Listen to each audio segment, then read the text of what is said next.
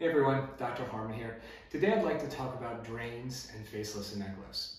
We here at Harmon Facial Plastic Surgery do place drains after a facelift and neck lift for a few reasons.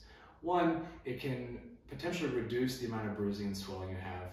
And two, it can potentially reduce the risk of a bleed in the neck and the face. So we place those drains while you're asleep after surgery. And those drains typically stay in at least overnight, and they're checked by me in the morning. I look for the output and I do a close exam of the face and neck, and in most instances those drains can come out early morning the day after your surgery.